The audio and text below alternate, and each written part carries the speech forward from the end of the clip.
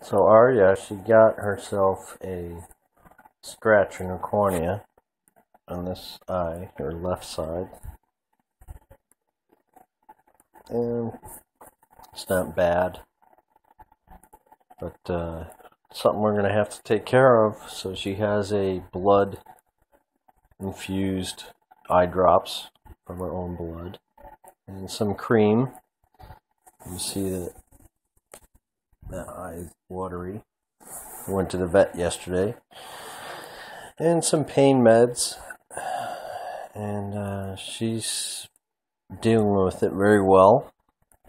Just trying to keep it clean. She's just watery.